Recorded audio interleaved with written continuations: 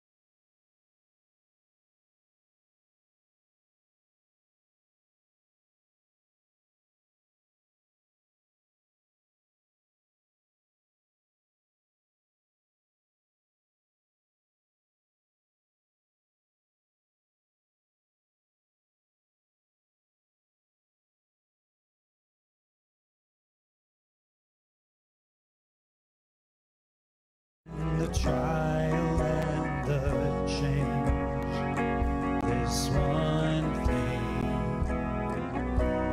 remains. This one thing remains. Your love never fails, it never gives up, it never runs out on me. Your love never fails, it never gives up, it never runs out on me. Your love never fails, it never gives up, it never runs out on me. Your love.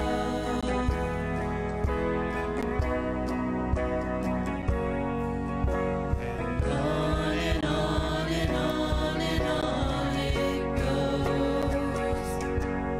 Yes, it overwhelms and satisfies my soul. And I'll never ever have to be afraid. This one thing remains. This one thing remains. Your love never fails, it never gives up, it never runs out on me. Your love never fails, it never gives up, it never runs out on me. Your love never fails, it never gives up, it never runs out on me. Your love.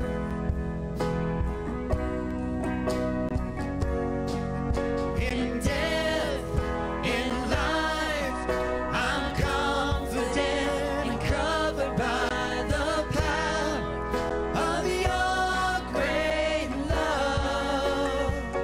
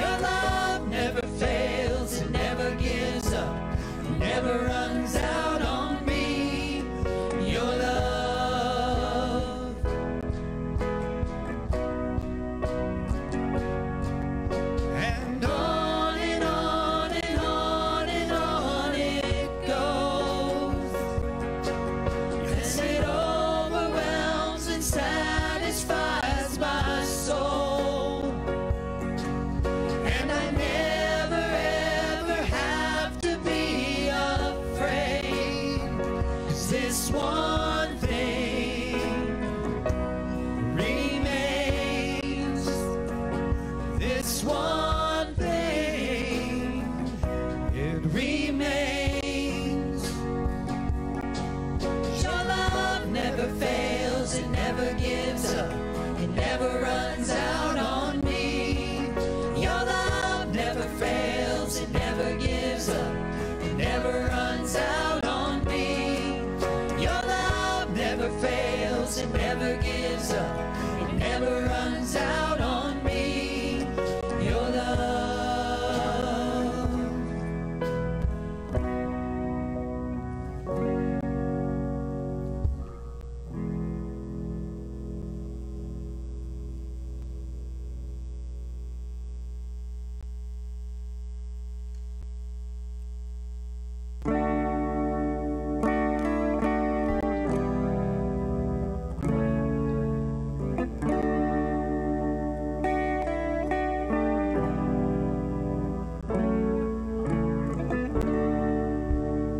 Wanna be close, close to your side.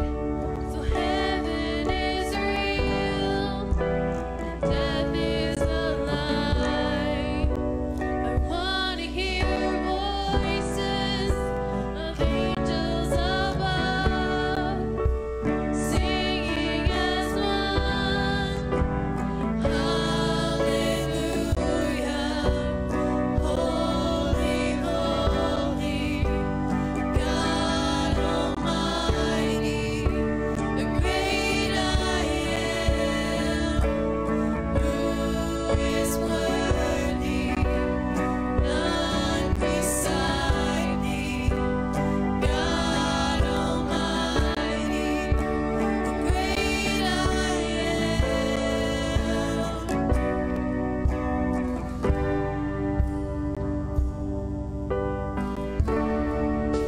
I wanna be near to your heart, loving the world and hating the dark. Wanna see dry bones living again, singing as one. Hallelujah. Holy, holy, God Almighty, the great I am, who is worthy, none beside thee. God Almighty, the great I am, the great I am.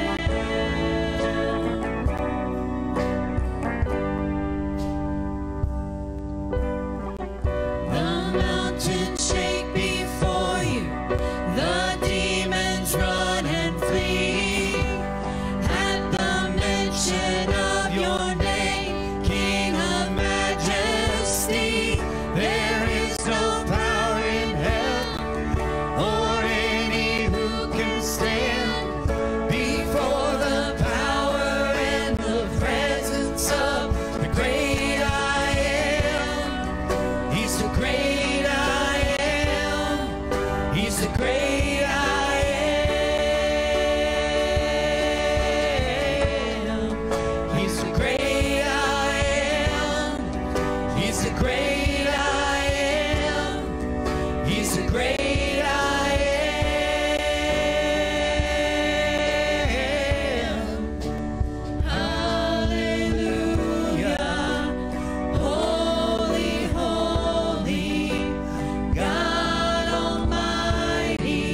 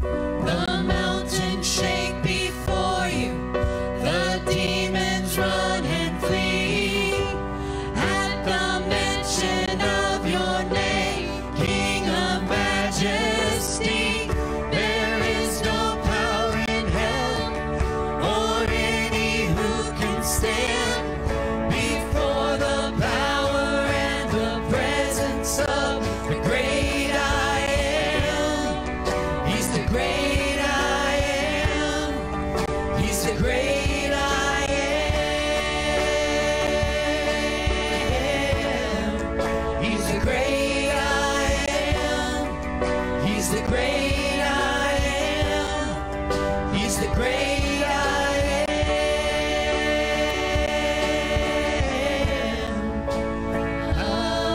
Hallelujah.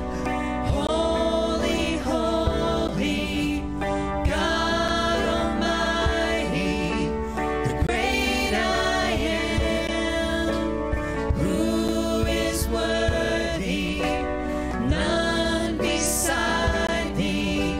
God Almighty, the great I am.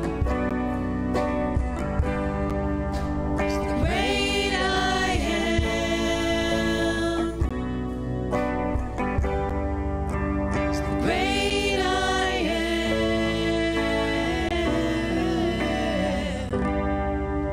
The great I am.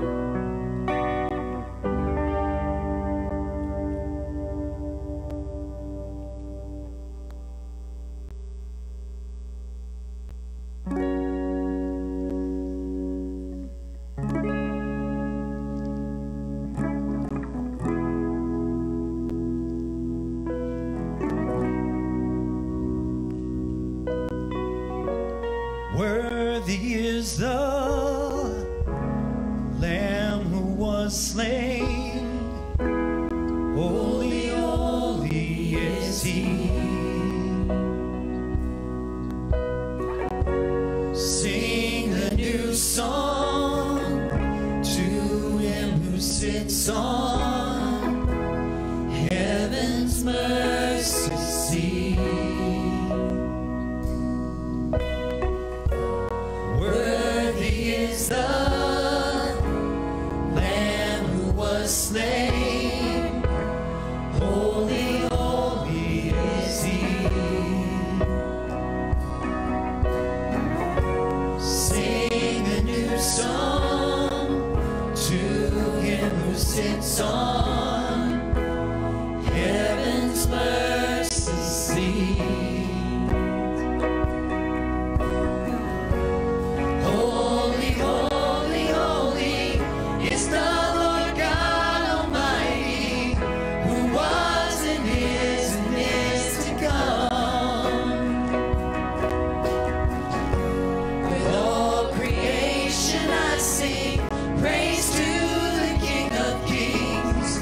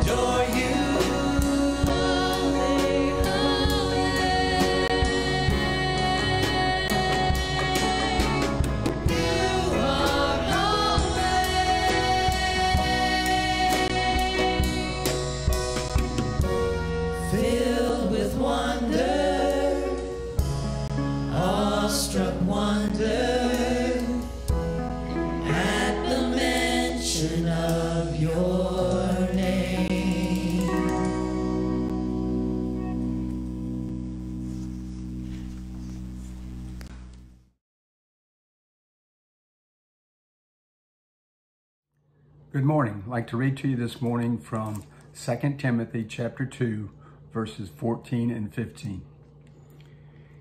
Keep reminding them of these things. Warn them before God against quarreling about words. It is of no value and only ruins those who listen. Do your best to present yourself to God as one approved, a workman who does not need to be ashamed and who correctly handles the word of truth. In my study Bible, the question is asked after this or concerning this, can we earn God's approval? No, but we can do our best to allow God's work to show in our lives. Though we are approved by grace, not works, we demonstrate that we have been approved when the results of His grace in us can be seen. What we are on the inside is recognized by the evidence we produce on the outside. Would you pray with me, please? Our great and gracious Heavenly Father, we thank you for the many blessings you give each and every one of us. Help us to be more like you, be the Christians you would have us be, and let your grace be shown through us by what we do each and every day. We ask that you be with us, help us be guides to those who are around us. As we partake of these emblems this morning, help us to remember the sacrifice that you made for us, that you gave your humanly body here, that we could follow you and have everlasting life in heaven. These things I ask in Christ's name. Amen.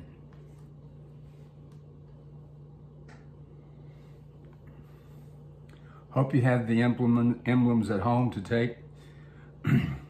For I received from the Lord, I also passed on to you. The Lord Jesus, on the night he was betrayed, took bread, and when he had given thanks, he broke it and said, "This is my body, which is for you. Do this in remembrance of me."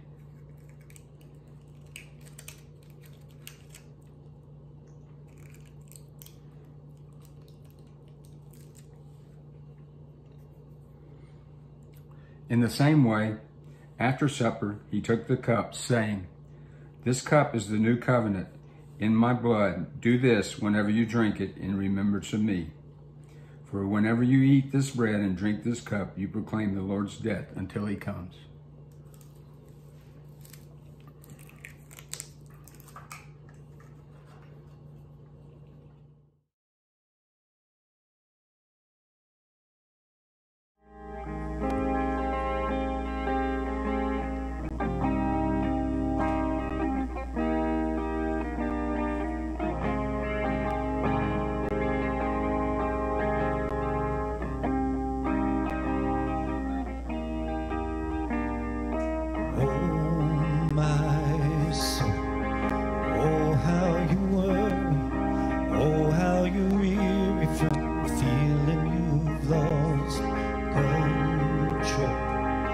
This was the one thing you didn't see coming, and no one would blame you.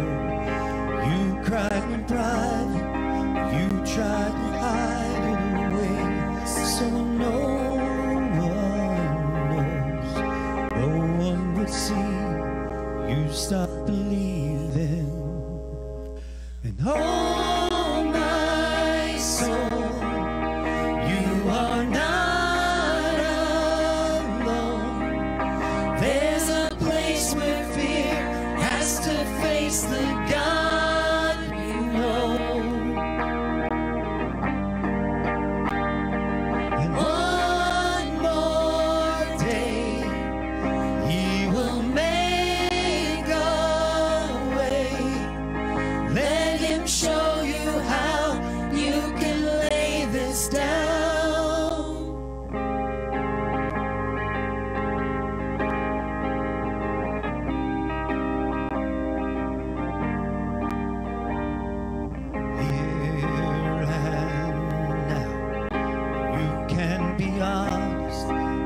Try to promise that someday it all works out, 'cause this is the valley, and even now he is breathing.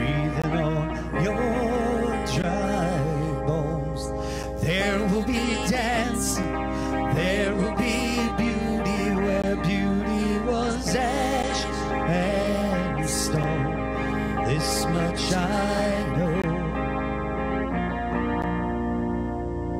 And oh, my soul, you are not alone. There's a place where fear has to face the God you know. One more day, He will make a way. Let Him show you how you can lay this down. 'Cause I'm not strong enough, I can't take anymore.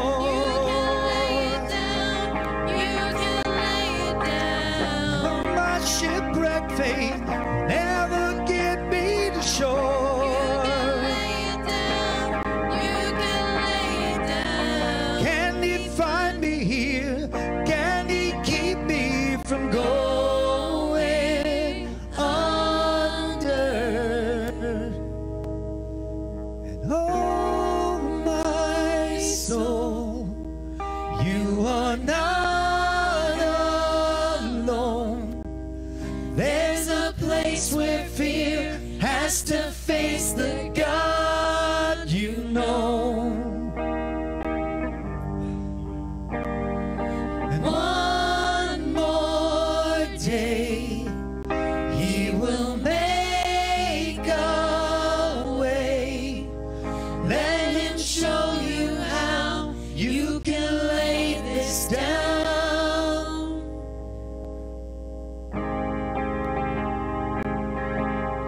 'Cause you're not alone.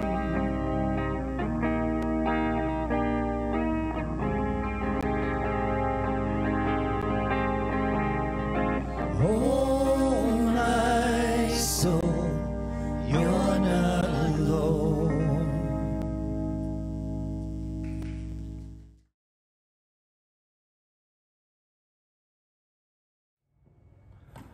Good morning, Williamstown Christian Church. I am so glad that we have the opportunity to at least have a sermon and a message together this way. While it is not ideal, we would much rather have everyone be here in the building together.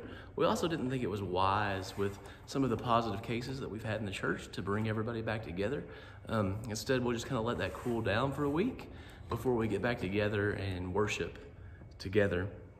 But if you remember the last couple of times that we were together for, a little while, we've been in the book of Matthew. But the last time we were together, we were in Matthew 22. And what we were talking about is this idea that the Pharisees were coming to Jesus and they were trying to distract him. They were trying to take him off mission.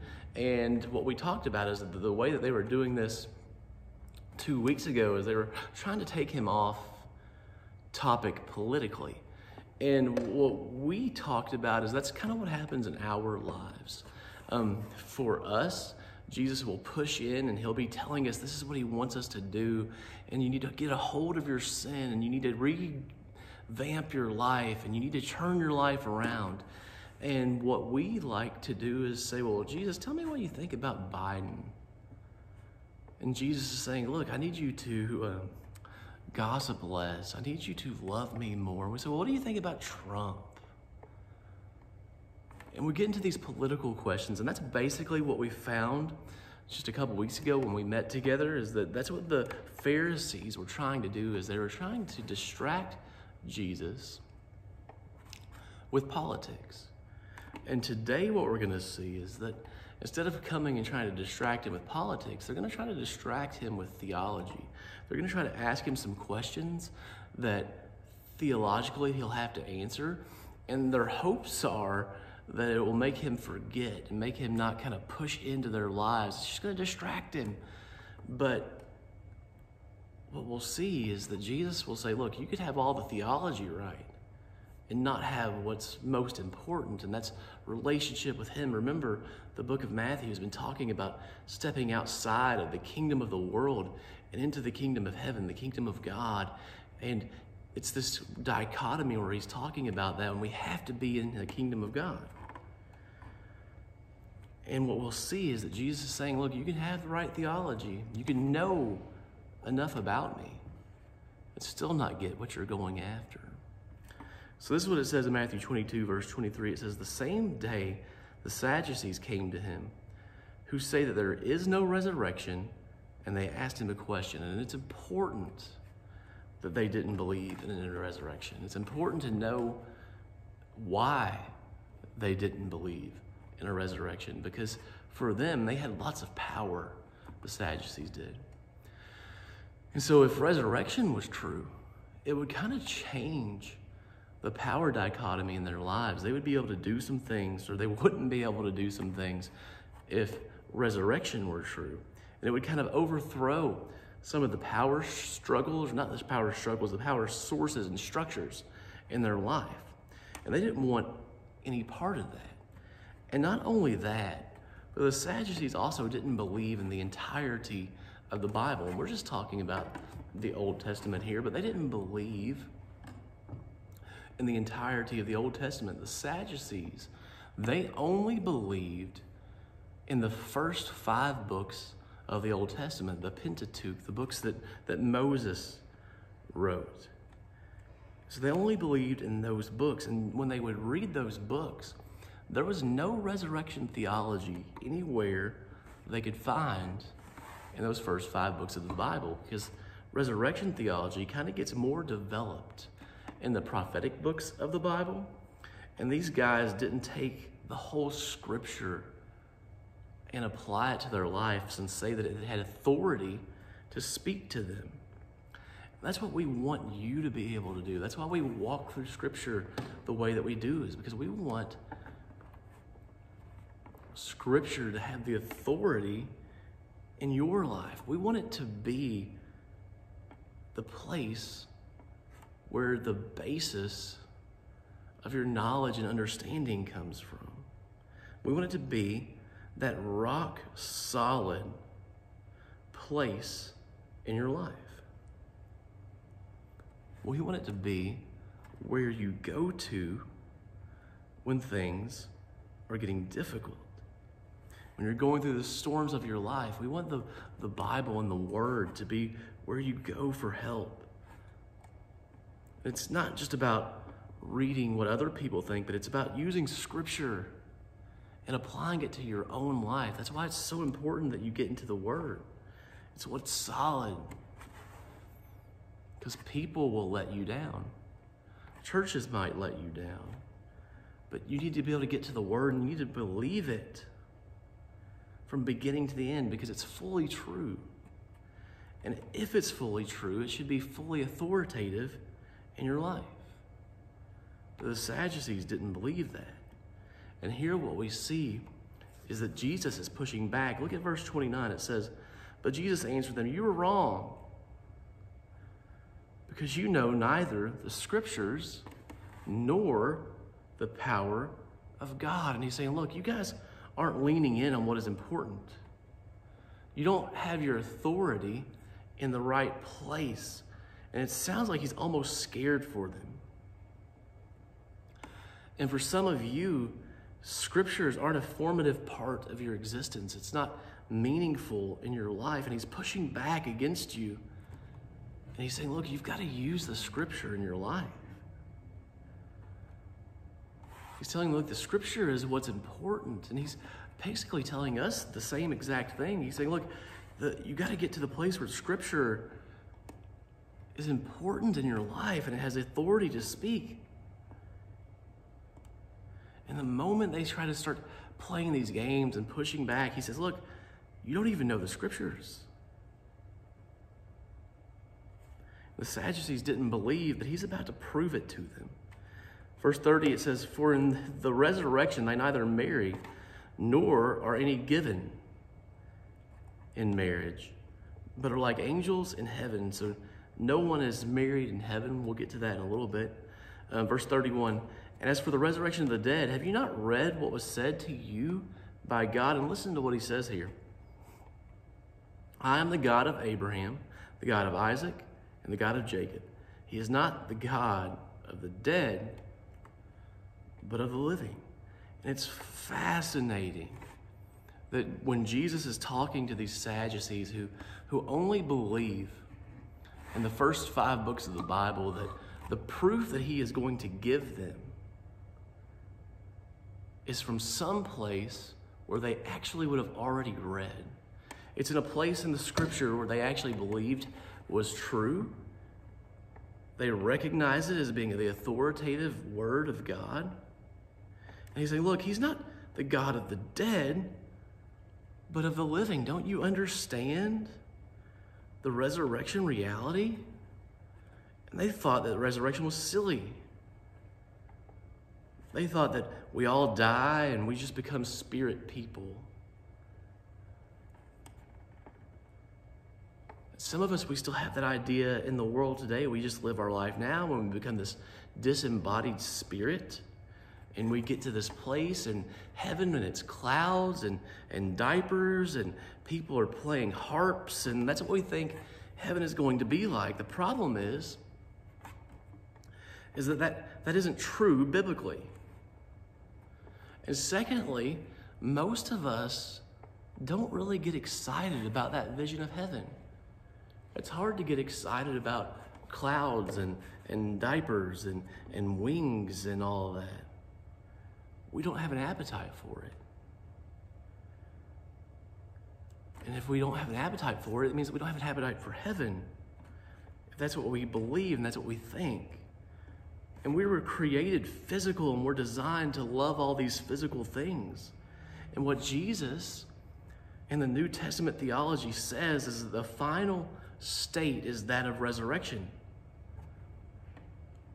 And when the New Jerusalem comes down and meets earth and we are resurrected, that's the final physical state.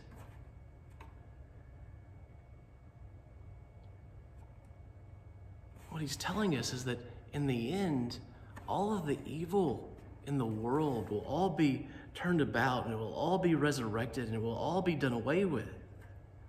All the evil, all the destruction in the world will be reversed. For some reason, we get this idea that the world will just be nuked and it'll be this new world. But what he's talking about is that resurrection is about being restored physically, just like Jesus. He was the prototype in his resurrection. It's a restored, resurrected earth. And eternity is this place that is physical.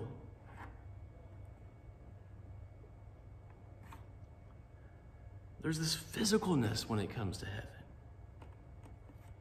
And here's the thing that we have to understand is that if we aren't physical in eternity, then in essence, God loses. Think about that for a minute.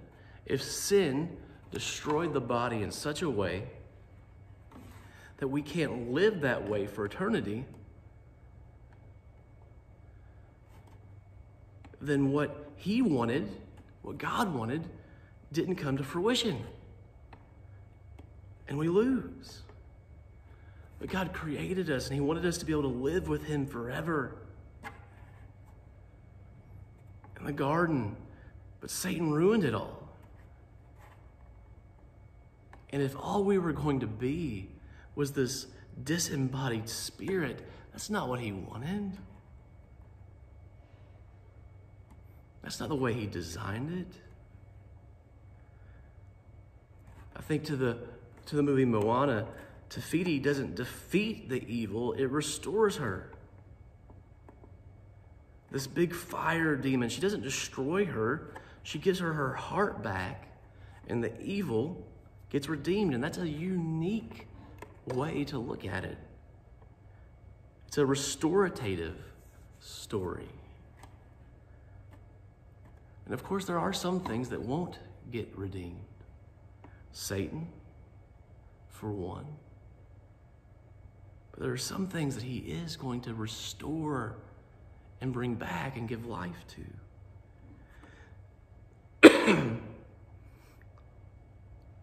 Let's go back to verse 32. He says, I am the God of Abraham, the God of Isaac, and the God of Jacob. He's not God of the dead, but of the living. And when the crowd heard it, they were astonished at his teaching.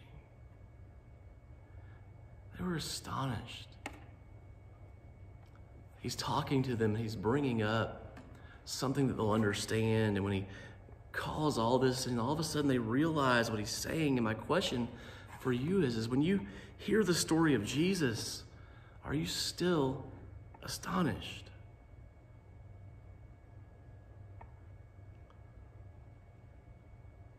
Or has it just become second nature and you don't think much about it anymore? Like when he gives you this great restoration, every delight you can imagine, does it still excite you? Does it make you want to participate in that? So they try to trap him. Back up to verse 24, it says this, saying, "Teacher, Moses said if a man dies having no children, his brother must marry the widow and raise up offspring for his brother." So they're going to try to show him how dumb and childish it is for the resurrection and to believe in it. And he says, according to the law, if I am married and I die, my brother has to marry my wife. And that's because she couldn't survive without a husband in the society that they lived in. She just couldn't make it. And so the job of the brother would be to take your brother's wife and to marry her and support her and to take care of her. So it's like, don't worry, I have my brother, he can marry you. Verse 24 says, "Teacher, Moses said, if a man dies having no children, his brother must marry the widow and raise up offspring for his brother. Now there were 7 brothers among us. The first married and died, and having no offspring, left his wife to his brother. So too, the second and third, down to the 7th. After them all, the woman died." And I think about this and I'm thinking, what in the world is this woman doing to all these guys? How is she knocking them off? But then after them all, they say, after she's knocked off all 7 of them, she finally dies. And the question they're going to ask is, whose wife will she be? It's this silly question. If she has 7 husbands, is she going to walk around with them all? It's this really crazy thing. So verse 28 says, "In the resurrection, therefore, of the 7, whose wife will she be? For they all had her." And Jesus tells us, we will be like angels in heaven. We won't be married. Verse 29. He says, "You're wrong because you neither know the scriptures nor the power of God. For in the resurrection, they neither marry nor are given in marriage, but are like angels in heaven. And as for the resurrection of the dead, have you not read what was said to you by God? I am the God of Abraham, the God of Isaac, the God of Jacob. He is not the God of the dead, but of the living." And he's saying, look, there's no marriage in heaven. Some of us say, what? Here's the reality. The reason there's no marriage in heaven is because we will have a pleasure that eclipses marriage. And here's what he's trying to teach them in all of this, through this whole idea of marriage and who gets to marry who and who doesn't, and which one is she going to be married to. The whole thing that he's trying to teach them is that the kingdom in the resurrection, the kingdom now in the resurrection also is so much better than anything that we can even imagine. The pleasure there, is so much greater than anything that we can have on this earth.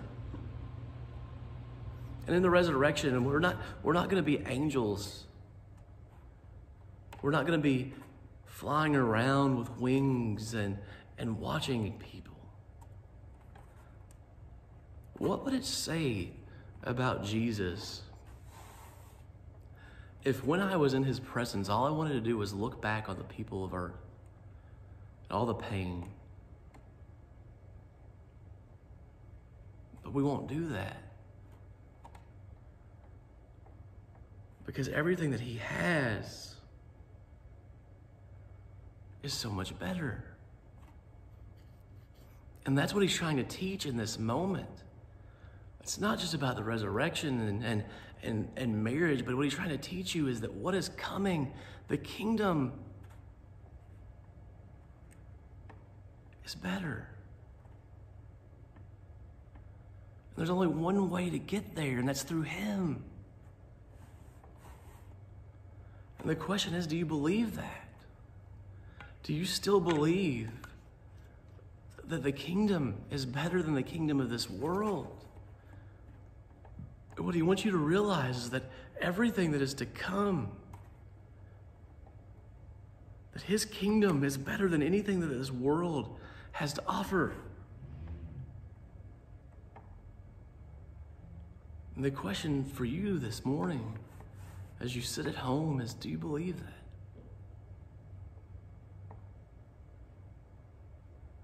Are you ready to give him the keys to your life and walk out of the kingdom of this world and into the kingdom of God, the kingdom of heaven, and bow your knee to him so that you can live with him eternally? Will you pray with me this morning? Father, we thank you. We praise you. Jesus, we just love you. Lord, we just pray for all of those that are sick, not just here in our congregation, Father, but all across the world. Lord, we just pray that you would touch them. Father, we just pray that you would just be with us and you would help us to grow closer to you. Jesus, we love you. We thank you. It's in your mighty name we pray. Amen. Have a great day.